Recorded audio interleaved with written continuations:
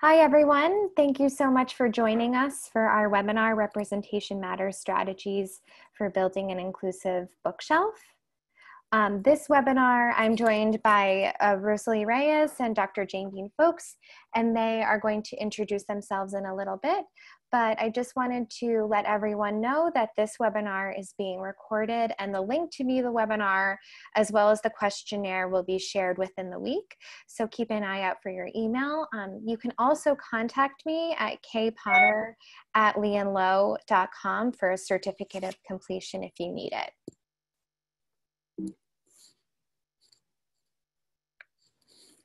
So before we dive into the material, I will be reviewing the agenda with you all. So first, we are going to introduce ourselves. We will be talking about, we will be talking about what we do. And then I'll be going into the background of the Classroom Library Questionnaire, the history behind it, why it was developed. Then we will go into how to use the Classroom Library Questionnaire in your respective setting. Then we'll review the definition of a diverse library, and then how to curate and develop a diverse library wherever you are. Then we'll be discussing engaging with families at home. Of course, we all know and are aware that virtual learning is very real this fall, and so we will be talking about where to find relevant resources for developing a diverse library in your setting. Then to that end, we'll be talking about resources, different websites, blogs, book awards that you can turn to for referencing diverse books, and then we'll conclude with a great question and answer setting. So we're really excited, and I am so glad to be joined by two experts in the field, and this is obviously a very relevant topic. And I am the Senior Literacy Specialist at Lee and Low Books. I develop the teacher's guides and the educator resources. You may have seen me on webinars before. In a different setting right now.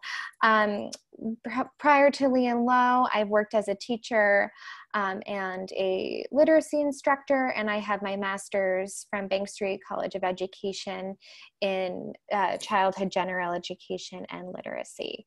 I also wanted to mention that one of our panelists, Kai Strange, could not be with us today, so it'll just be myself, Rosalie, and Dr. Jane Bean Folks. Hi, I'm Jane Bean Folks, and as Katie has so graciously stated earlier, I have been working in the field of education for well over 20 years, and I attended Teachers College, where I got my MED and my EDD in curriculum and teaching, and really looking at the challenges that non-dominant language speakers face when they're learning the written academic language. So that was like the dissertation work, and then there's always life after the dissertation. And so for me, I really have been spending a lot of time looking at diverse and global literature, because when we talk about engaging kids in classrooms, we really need to talk about the books that they're reading. And so fortunately, I've been able to work not just in New York City, but I've been able to do professional development across the country, looking at the social linguistic perspectives of teachers, and also looking at communities to kind of make that fit that creates success for all students. And I won't bore you with all of the different organizations and that I actually am working with and have written for, but I'm happy to be here, and thank you so much. Thanks, Jane. Good afternoon, everyone. My name is Rosalie Reyes. My pronouns are she, her, hers, and I'm joining on behalf of Teaching for Change and Social Justice Books. My position is the Coordinator of Teacher Engagement and Professional Development, and I oversee the DC Area Educators for Social Justice Network. So within my position, I support curriculum development, children's literature reviews, and I'm native to the Bronx, New York. Thank you, Jane and Rosalie. And again, thank you so much for dedicating your time, expertise, and insights to this incredibly relevant topic. And so we want to hear from you all. We know you may be more than one of these, but what hat, metaphorical hat, do you have on today during this webinar? We want to know so that we can gear some of our language and what our discussion topics to who's joining us today. And so we'll give you all a few minutes to select.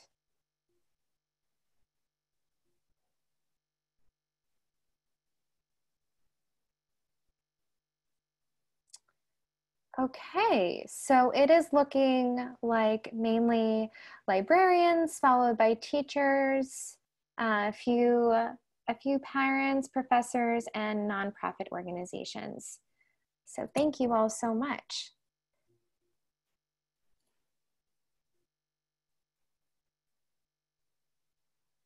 Okay.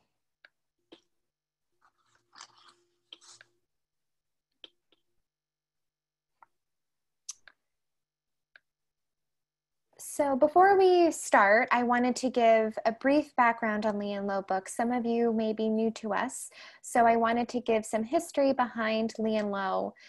So we're about to start we're about to celebrate our 30th year anniversary. That's a really big deal for us, and we're so excited that we're coming up on our 30th year in the publishing industry.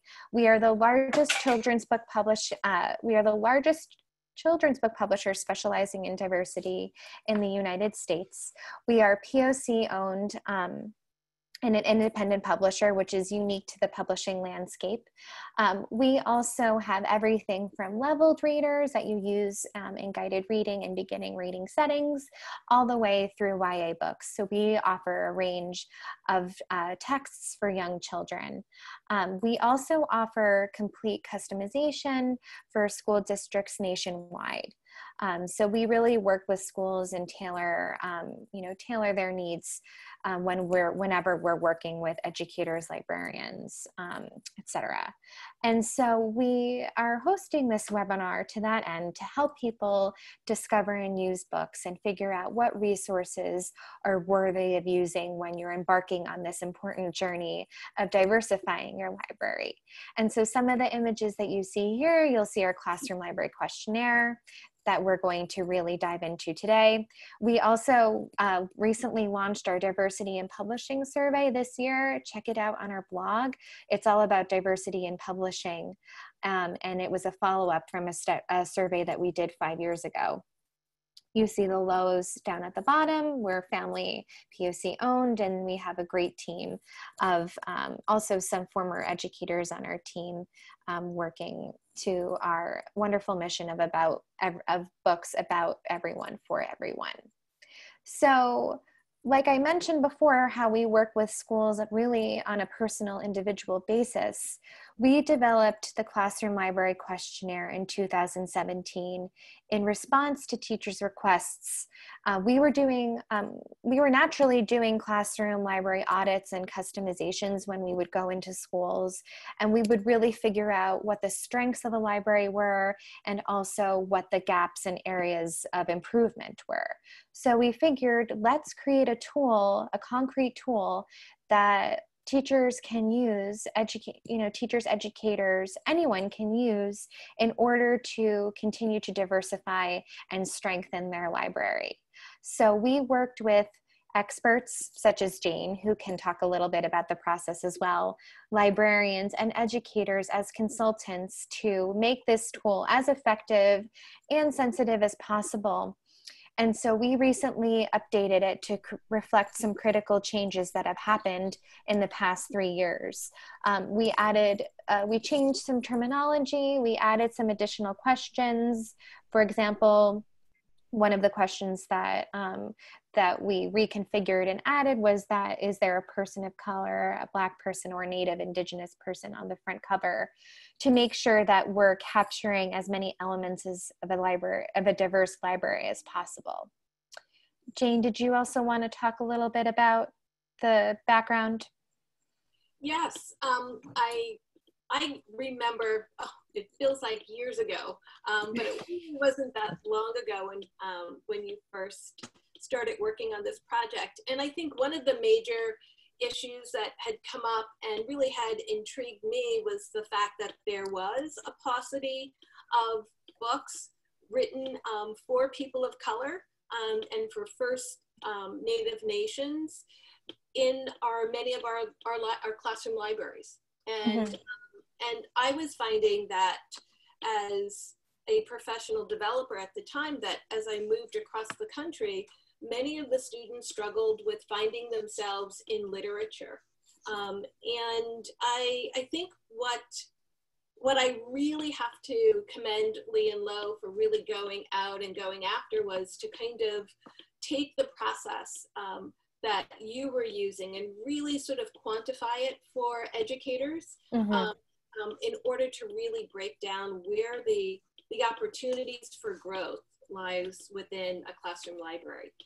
So it's been a wonderful journey. And I think that was so helpful for us getting as many perspectives as possible when we're developing this tool, because it's been used across, nationwide and by so many educators. So really making sure that we're, capturing as many facets of an educator's perspective as possible.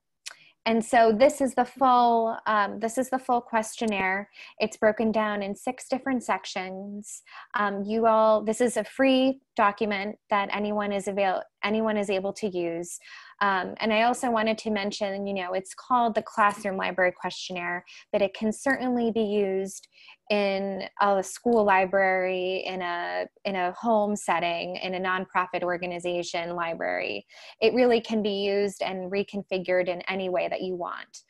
It's also not, it's not a list of requirements, but it is a conversation starter and tool. And so it makes you think about, okay, so where are my gaps? Where are my strengths? And so I encourage everyone to really take a deep dive into it. Like I mentioned before, the 6 different categories. The first question is, the classroom library contains multiple books that include non-human anthropomorphic main characters. So then the different check boxes that you check are strongly agree, neither agree, or disagree, strongly disagree. So we have everyone start by thinking about that, and then we move into main characters, and then it progresses into all of these different categories that you're looking for in a library. And we owe it to our students to offer as many perspectives and diverse titles as we possibly can. And that's why we're all here today. And we are also proud to announce that we're officially releasing it in Spanish. And so this is available to any educator, caregiver, librarian, student. And so it's really nice to pair alongside the English version of the Classroom Library Questionnaire. And I know that there were questions prior to the webinar, what resources are there available for Spanish speakers? And this is definitely one of them. This is also a place where you can find it online. There are many different places that you can find it. It's on our website, it's on our blog. You'll also receive it in the email after this webinar has concluded within the week. So there are lots of different places that you can find it online. Feel free to give it to your administration, different colleagues. There's also an interactive PDF available, so you can actually click it online in case you don't, a lot of us are doing virtual learning. This is great to share. That's a virtual resource that you can actually click the check boxes, and in case anyone doesn't have access to a printer. And so before Jane goes into a little bit more about the background of the questionnaire and some of the research behind it, I wanted to share this spread from Dream Builder. It's one of our new titles. It's called Dream Builder, the Story of Architect Philip Freelon. And it's a great picture book biography about Philip Freeland, the architect of the Smithsonian National Museum of African American History and Culture. And he struggled to find himself represented in the material in his studies. So he went out of his way to find books about architecture with people that looked like him. And we want to make sure that students in our classroom libraries or in our libraries or homes already have the access to these texts, and providing the most access, equity, and equality that we can in the books that we choose to have on our shelves. So Jane, if you wanted to follow up with that and talk a little bit about the work that you've done. Yes, absolutely. And it's so interesting because here we are in 2020, right? And we're talking about diversity within classroom libraries, and it's really not that long ago, right, that this has truly become a lot of the work that I now look at doing in classroom. And the fact that there are so few books, and I would say about 10 years ago, so few books that were written about people of color that made it into the elementary classroom was really truly the reasoning behind why we needed to examine our classroom libraries more closely. And the truth is, many schools will limit what will go into a classroom library based on the program that's been selected to be used across a district. And then the other big piece that comes out is that at the end of the day, if students don't see themselves and if they don't see the world within the classroom, it's really hard for them to get a picture of the world and of the global changes and challenges that exist. Mm. So the work that we, and I've been doing with the questionnaire has really led me to think more about who writes a book, and are they from a particular group, or have they spent time living with a particular group of people, and really truly understanding versus sort of, as I often will say to my students, just sort of journeying through to gather enough information in which to write a text. Mm. So the whole notion of the classroom libraries has moved now into the classroom. And for me, it moved into the classrooms through my teacher preparation work that I was doing. Lastly, when I was at Marist College, I really worked with helping my pre-service teachers to understand that it's not just the library that sort of gifted to you. And I say that in a sort of challenging way, because we know that new faculty members often do not get the best classroom libraries to begin their careers teaching.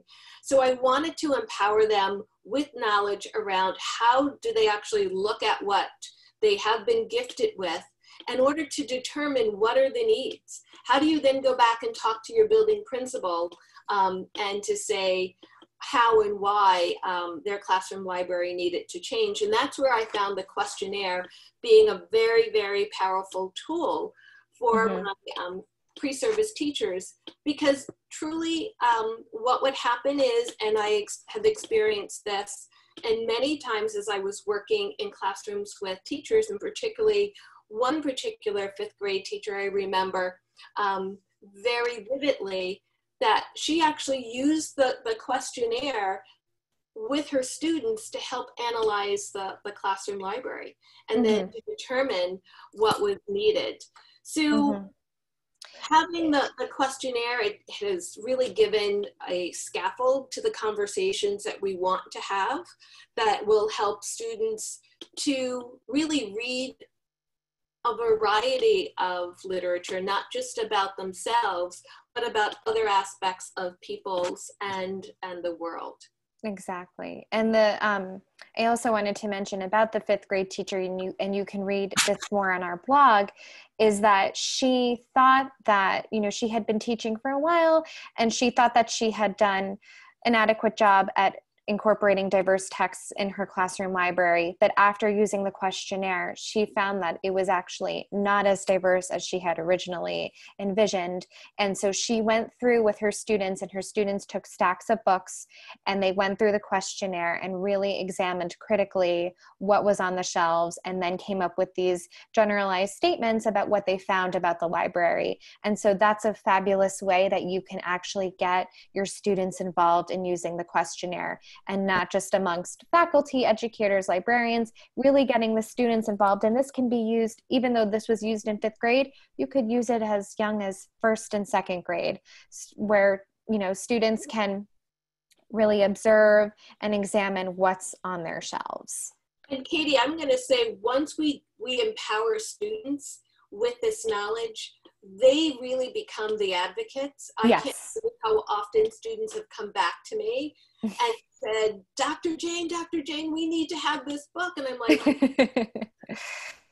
but again, it's about letting students know, and to make them aware that we want their culture. We want who they live with to be a big part of our classrooms. Exactly.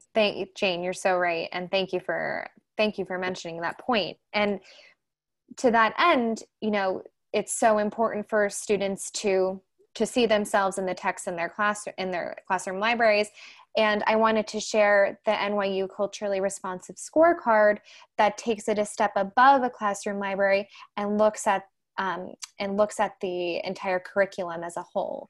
So this is really the overarching view of what's in the classroom, and then the classroom library questionnaire is more of a granular level. But the culturally responsive scorecard is fabulous to pair alongside the classroom library questionnaire, because you can really examine what's in your actual curriculum that you use on a day-to-day basis. So this is just another way for you to examine the books with a different kind of tool. Again, this is an opportunity for you to really look at what can be supplemented or complemented. You are working with a set of texts in a prescribed specific curriculum that you may not have choice over, but you can use this as an opportunity and the classroom library questionnaire to see where you can add some additions to supplementary or complementary titles. And Rosalie is going to take us through this infographic. Thank you so much, Katie and Dr. Jane. So what you see here is the 2018 Diversity in Children's Literature graphic that is produced by Sarah Park-Dalen and David Hewick. And these statistics are compiled by the Cooperative Children's Book Center from the University of Wisconsin-Madison. So I'll let you review the statistics. And one important distinction to note between this 2018 version and the previous 2015 version is the deliberate decision to crack a section of the children's mirrors. So this is referencing Dr. Rudine Sims Bishop's Mirrors, Windows, and Sliding Glass Doors. And this is to indicate what Dr. Ebony Elizabeth Thomas calls distorted funhouse mirrors of the self. And these distorted cracked mirrors signify the misrepresentation of underrepresented communities. And we wanted this infographic to show not just the low quantity of existing literature, but also sometimes the inaccuracy that an uneven quality of some of those books. So if these startling statistics leave you weary, on a lighter note, on the backside of the printed version of the postcard, there are listed ways to take action and names of organizations and individuals, which we'll share later, that provide critical reviews of children's literatures, recommended titles. So we highly recommend that you share the image widely within your teaching and learning networks, and feel free to request printed copies of the book at the socialjusticebooks.org site. So, oh, great. Thanks, Rosalie, for sharing that. We hope that you can request the printed version. Yes. And support USPS. Yes. We hope that this infographic, along with Leanne Lowe's classroom library questionnaire, can help push forward conversations and lead to real change in children's publishing. All right, I can dive into the Creating an Anti-Bias Library. So now I'll tell a bit more about social justice books, a project of Teaching for Change. We have carefully selected multicultural and social justice books that span over 50 book lists for caregivers and educators. Our collection of articles share explanations for the lenses we use when critiquing and reviewing children's books and YA titles. It's important to highlight that we examine not only representation, but the storyline, the quality of the writing of each book. So it is not enough to simply diversify the characters in children's literature. We're also concerned about who is writing the story, amplifying own voices, what the characters are doing, how issues of power and activism are being introduced, and the representation of people in community rather than in isolation. So a resource that we highly recommend to use in tandem with the Classroom Library Questionnaire is the Guide for Selecting Anti-Bias Children's Books, which you'll find on the site. And we believe that as cultural products, children's books reflect what is valued in society and the attitudes that our society have about diversity, power relationships between different groups, and various social identities. So these can be racial, ethnic, gender, economic class, sexual orientation, disability. So some of the tips for analyzing the children's books you'll find through the guide is checking illustrations, looking for stereotypes, looking for tokenism, invisibility. And as you explore these tips for analyzing the books in your school collections or your home libraries, we recommend also diving into the 4 goals of anti-bias education. And those are centered on fostering identity, diversity, centering fairness, and justice. Thank you so much, Rosalie. Oh, sorry. Oh, and then I was just going to leave with some curricular planning approaches. As you think through the questionnaire, no worries, and connect the 4 goals of anti-bias education, some things to consider are what aspects of diversity can be part of this topic or unit. How can I use this topic or book to provide accurate information and counter misconceptions and stereotypes? How can I use this book to support and strengthen children's innate sense of justice and their capacity to change unfair situations to fair ones? And then what do I need to learn to teach this accurately? So understanding that the learning begins, continues, and lives within us. So making sure that we're doing that work and ourselves too. Thank you so much, Rosalie. I think those questions are really wonderful. And as we're heading into the school year, I think they're incredibly relevant. And I hope that you all listening in are able to share those questions as well with your fellow colleagues. I also really find the review key super helpful. The recommended with caveat and not recommended. That's just such a visually pleasing way of knowing, of viewing the Anti-Bias Children's Guide. And so thank you so much for sharing that resource. And I hope you all find it really helpful as much as I do. So thank you so much. And Jane is going to take us through some points about how to define a diverse library. Exactly. And the thing that I often, when we start talking about diversity, very often the first thing that comes to mind is race or ethnicity. And, I constantly am saying to my student teachers and my faculty is that we have to think about the fact that the literature is going to transform human experience, and it reflects back on us. And then it reflects also on our lives and other experiences that are part of the larger experience. So race and ethnicity are part of diversity, but what about ageism? What about gender? What about ability, right? Those are all part of should be a part of a diverse library. And so that's really what makes a diverse library different from other libraries. It has all of these aspects of diversity and not just about race. It's really important that our libraries reflect our students in all their aspects. And you mentioned a moment ago about how books can mirror should be a mirror image of our students in what they look like, but also in regards to their rhetoric, right? Very often students will open up a book, and I've had students who will read books about the Caribbean, and they'll say to me, but Dr. Jane, we don't talk like this. Mm. And so when we really look at diversity, it's about all of its various aspects and not just the image that's on the front cover, right, of a book.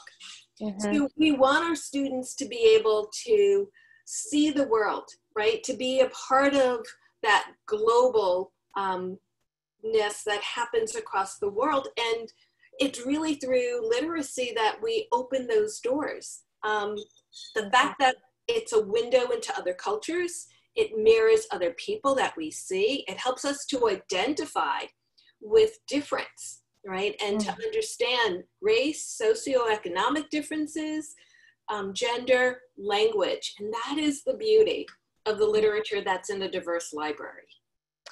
And I thank you so much, Jane. And I also wanted to share this kind of follows up on your points. The spread that I wanted to show on this page is from one of our titles, She Was the First, The Trailblazing Life of Shirley Chisholm. And it's super relevant book today. And this spread shows Shirley actually lived in Barbados for a little while during her childhood. And this page in particular says, Barbados was filled with people with brown skin like Shirley. She saw teachers, preachers, and shopkeepers taking care of island business. Seeing them, Shirley understood that when she grew up, she could take charge and get things done too. And so I'm going to quickly show a clip. Jane is on this panel.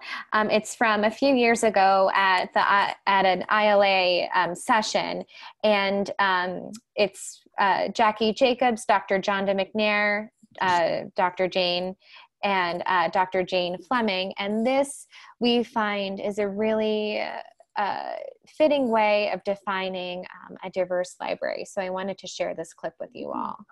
I think when we think about culturally diverse libraries in relation to when we're developing our curriculum, we're looking for schools and effective points of view students with varying reading abilities, varying demographics, and also social identity markers. So we're trying to make sure that we're going to reach every student along every aspect of their being. Right, and for me, can you all hear me? There are two things that I think about when I think about culturally diverse libraries. The first thing I think about, one of the ways I think about diversity is diversity in terms of genre. So making sure that I'm exposing children to fantasy, to poetry.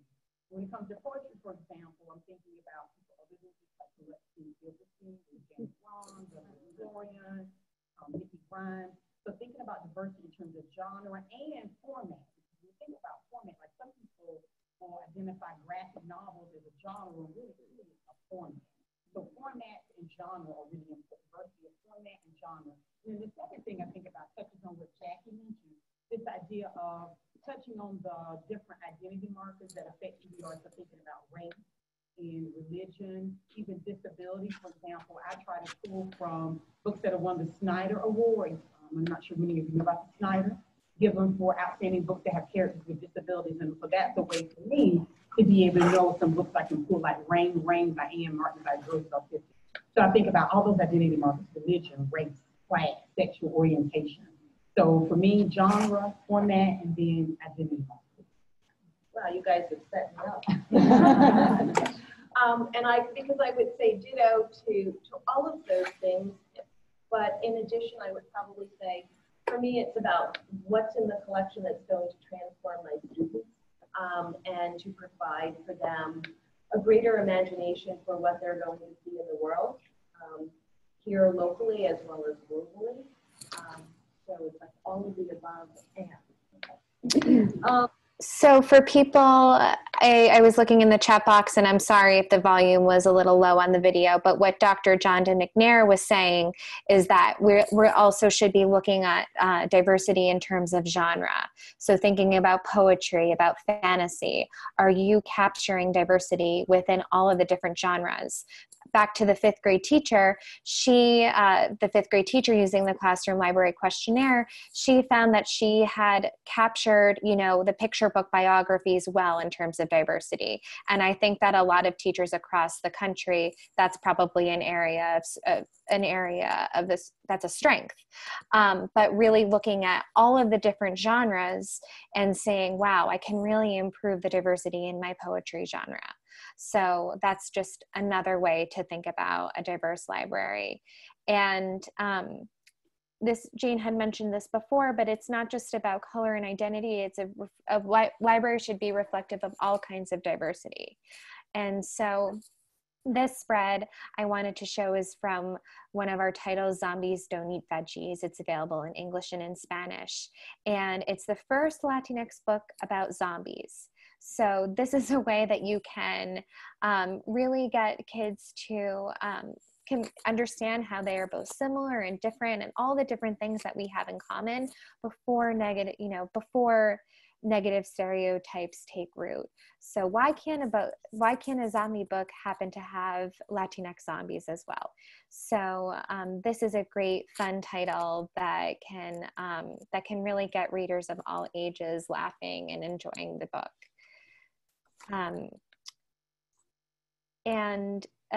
Jane will take us through how to curate and develop a diverse library a little more, but I also wanted to explain this spread.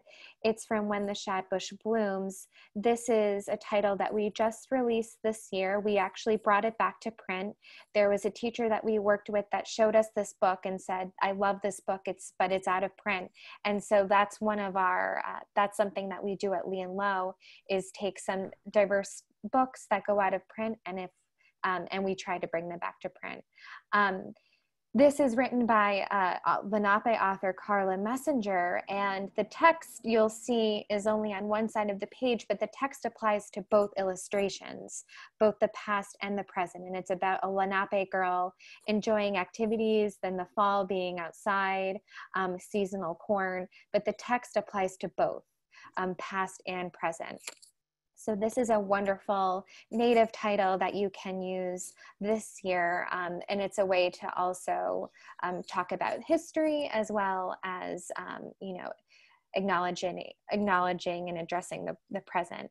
And so Carla Messenger also has a wonderful website, Native American Heritage Programs. If you want to check it out for additional activities, she's a wonderful resource.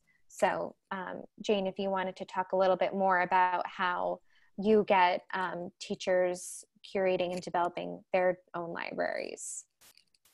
Absolutely. And I think one of the best ways to really dig into curating and developing a diverse library is through reading. And I can tell you very often I would begin my classes by bringing in crates of books and asking my pre-service teachers to take, 3 or 4 books, and I want you to read the book, so we spend some time in reading.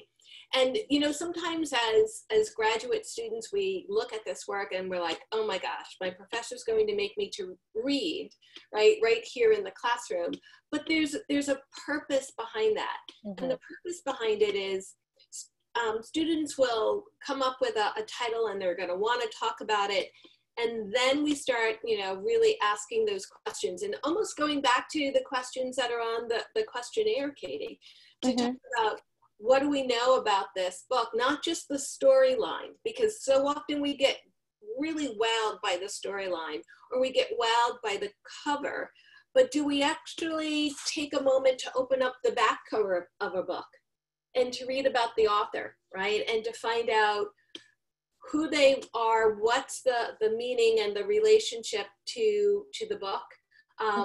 What about the illustrator, right? Is the illustrator from that particular culture? Have they spent time in that culture? And therefore, can we trust that the pictures are reflective of the text, or are they just something that's done out of in the world of art, which is great and wonderful. There's nothing wrong with that. But if we really want to start talking about matching cultures and people and genders and identity, it helps to have the voice of those who have lived and walked the walk and talked the talk. Mm-hmm.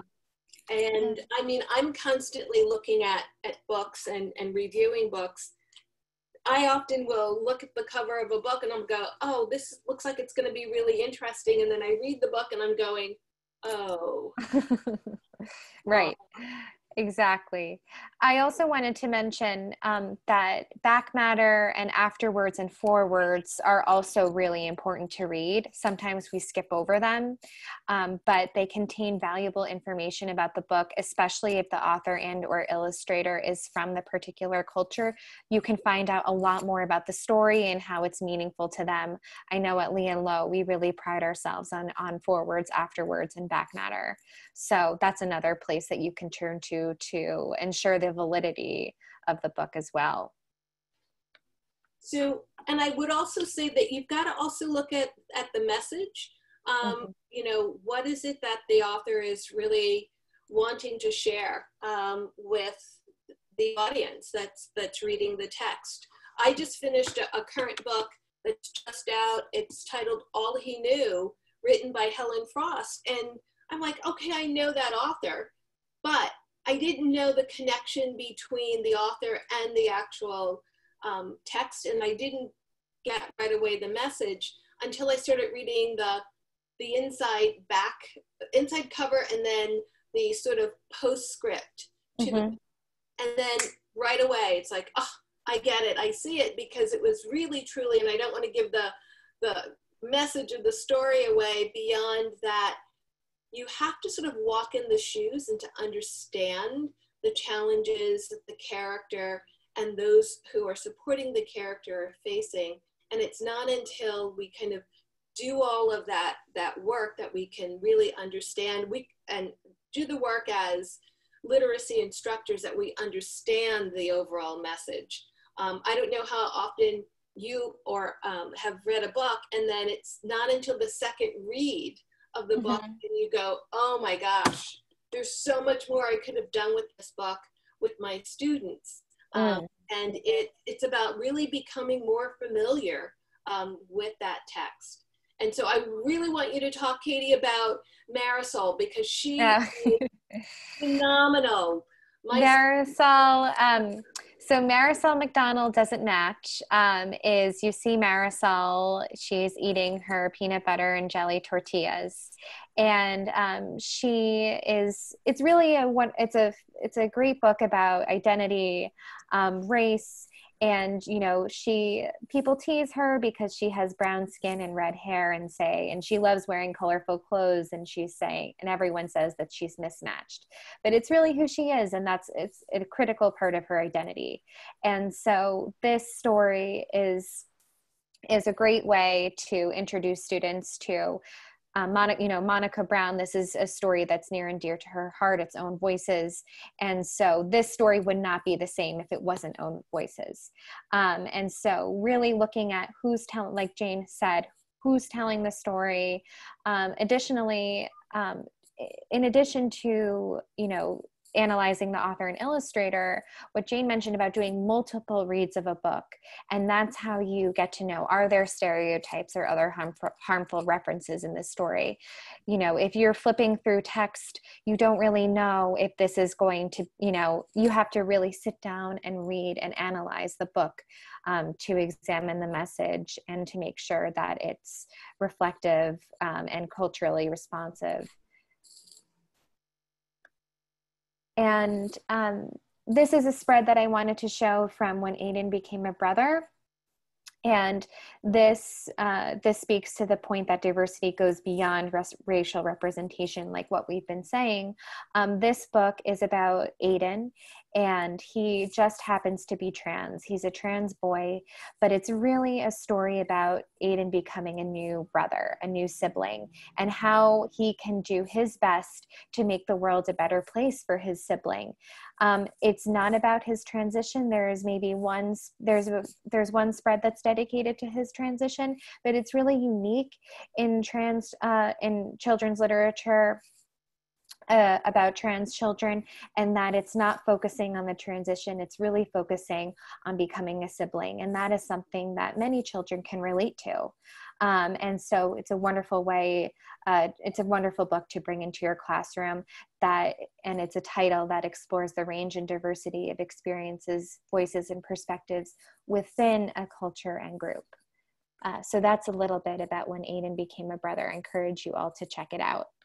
And can I just jump in here because, I want also to kind of say that books that we can read about Aiden, books such as Sparkle Boy, I've come up more and more now in school settings where we have students in kindergarten who were born maybe female but identify as male and will dress as male. And so it's like, it's a way of talking about gender in such a way that not only the students get to understand what's happening and not to challenge, right? Not to bully, but also to help and to support parents. And I think helping our literature is another way of helping parents to understand this bigger, broader world in which we live. Yes, thank you so much, Jane. And Rosalie is going to talk us through a little bit about what they have at Teaching for Change in terms of resources for families. Absolutely. Thank you, Dr. Jane Bean-Fuchs, for that connection. What you see in this photo here is an image from our 2019 Teach Central America Week, which we're really excited that the 2020 week is coming up this October. So keep an eye out for that. But this is an image from our Roving Readers program, which engages parents in selecting multicultural books and then serving as special guest readers in the classroom. And we realized during emergency online instruction that this would have to take place in a virtual space. That this program engages the family members in sharing their own personal stories and literature in classrooms to promote literacy and affirm identity, kind of what we were just speaking to. So the students get to experience a direct link between the classrooms and home, and then parents gain their read aloud and critical literacy skills as well. So teachers are challenged to rethink the role of parents in literacy education. And this image actually features a Lee and Low title, The Rainbow Weaver, where we brought caregivers in to read during the Teach Central America Week, and students were engaged in conversation in multiple languages. They experienced a weaving activity afterwards, so it was very experiential. I encourage you all to also look at our resources for family listed on the Teaching for Change site. And we're excited to share that we've also launched Freedom Reads. This is our anti-bias book talk series. And so beyond just sharing book lists, we want to share how we select the books so that parents and teachers can do this if they're same. So it is in part an anti-bias training, part book review. So these short segments highlight different anti-bias books to strengthen anti-bias, anti-racist lens when critically analyzing children's books. So it is designed with parents in mind. So the episodes run just under 10 minutes each, not too long. And each one walks viewers through the synopsis of the books, connecting relevant resources available, and will point out several of the anti-bias goals. And I noticed in the chat that someone had mentioned wanting to hear those again, so I can share those now. So those were connected again to identity, diversity, and recognizing unfairness and justice. So each child will demonstrate self-awareness, confidence, family pride, and positive social identities. Each child will express comfort and joy with human diversity, have accurate language for human differences, and deep, caring human connection. Each child will increasingly recognize unfairness, have language to describe unfairness, and understand that unfairness hurts. And each child will demonstrate empowerment and the skills to act with others or alone against prejudice and or discriminatory actions. So you can find more at the link shared here. We'll be sure to share with any follow-up materials that go out to you all, but we hope that you check out some of the episodes and titles that we've recommended in this series. And this is, the YouTube page is really easy to view, and all the different videos, they've done a really wonderful job at showing all the different videos in a clean way. I want to be cognizant of everyone's time, and make sure that we have some great questions that I'm going to pose. And then we also have, I want to show our resources slide. But again, wanted to mention, work with your public libraries and librarians on how to bring more diverse literature in your home. Public libraries have virtual read-alouds, so please visit their websites. Also, school librarians are always an incredible resource, especially now more than ever. Teachers, school librarians, families, we all should be working together in the service of our students, especially if it's a combination of virtual learning, in-person learning. This is a difficult time, and so the more that we can collaborate and work together, the better. Storyline Online, I mentioned Zombies Don't Eat Veggies, one of our titles. That is available on Storyline Online with Jaime Camille. He's one of the voices in Coco. He does such an amazing job. He reads it in both English and in Spanish. So Spanish-speaking families and teachers out there, please check that out. We also had some of our read-alouds online. So now to the really fun part, all of the resources. Again, this link will be sent out after, so please don't fret. You will be getting all of these links. So we went through and really combed the internet for some toolkits, some resources on how to build diverse libraries. And so you'll see here all of these different, from School Library Journal, from Teaching Tolerance, The Conscious Kid, social justice books, and then Rosalie, Rosalie had spoken about the anti-bias, the guide for selecting anti-bias children's books and anti-bias education. These are all of the book awards. And this is by no means the full list. There are certainly more that are not on here, but these are a great way to look for diverse texts in your library. These are all the different books, and you can go through the archives of what books have won these awards. So please check these out. I hope I'm not going too fast, but again, everyone is going to be receiving these. These are additional blogs and websites that you can turn to for diverse texts and diverse literature. Some of you may be familiar with some of these already, but just wanting to give everyone a chance to look through them, and you can certainly do your own research as well. Okay, so now for the question and answer. We have 7-ish minutes. So I want to get through the questions that people were asking. And so Rosalie, I wanted to start with you. How can I, we had a question, how can I work with students who have language-based learning difficulties and diverse books? Where can I find some great high-low books that are engaging, but that aren't babyish, and that will make my students feel empowered? Thank you, Katie. That's a great question. So for folks thinking about high-low books, so high interest, low level reads, I think about graphic novels. So similar to comics, I think graphic novels are great with the use of visuals. They have limited amount of text, but still do wonderful jobs at telling deep and full stories.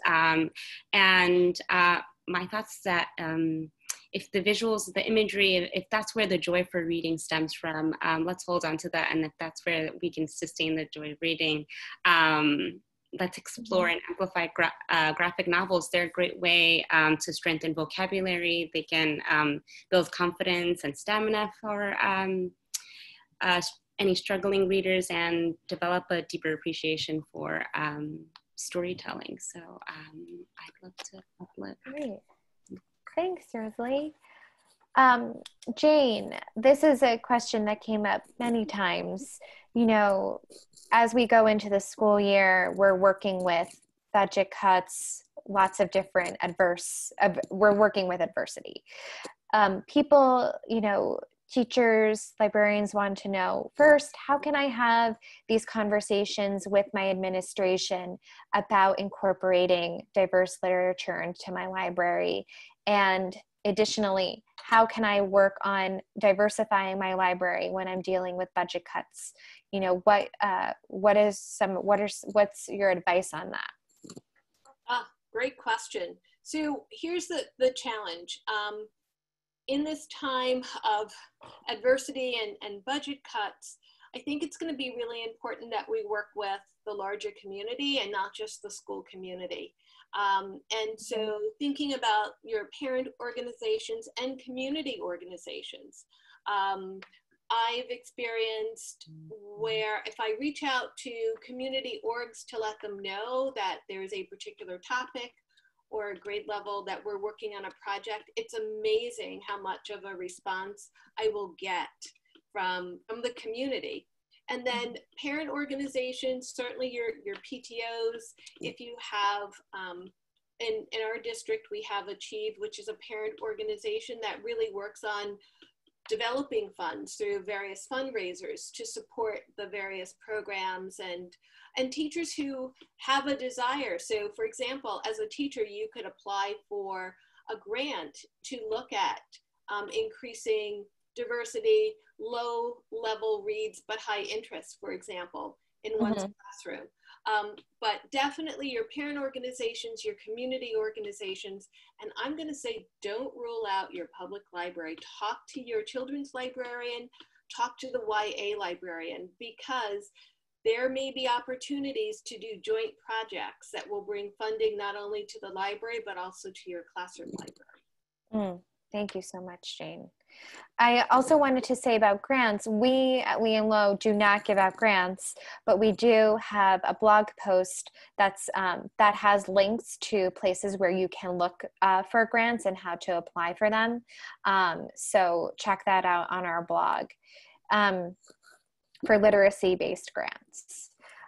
Rosalie, there was a question that came up, you know, how can, so what are some great resources in Spanish to build diverse libraries? So I would encourage folks to explore the questionnaire that's available in Spanish. Very excited that. And our Latinx, Afro-Latinx book titles that are listed on the social justice book site. I'm also thinking of Colorín Colorado. They also many resources for ELL educators and students. And if there's a specific topic or time frame that you're interested in centering, feel free to reach out to Social Justice Books, and we can help with that, identifying a text that you're interested in that you think would be really impactful for your classroom. We're always excited to partner with teachers and helping them find these resources. Oh, that's great to know. Thanks, Rosalie. Jane and Rosalie, you know, both of you can answer this. And this is, I think this would really resonate with our teachers and librarians on here. If a favorite book of mine is really white and it's a favorite of my students, what can I do? So, you know, if a teacher came to me asking that question, I guess my first answer would be, I would do nothing. Because I don't want to take that that sort of pride away from the students, but I would want to place beside it other titles, right? Other resources that they may gravitate towards. And then I would want to have conversation about, at another time, but to start to have that conversation very much like that 5th grade teacher had with her room, is to kind of look at, how do we know that this is a trusted resource?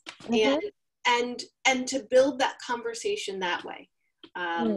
And I've had students like sort of be so in love with the book that they're not going to let it go, but it's now they have a deeper understanding. Exactly. And I wanted to say really quickly about the questionnaire. It's not, like I said, it's just a tool. We're not asking you to throw everything out. We want you to think about ways that you can supplement and complement. And you might even have those books already. It's just thinking about, you know, being creative with the way you use books. Rosalie, did you want to mention anything?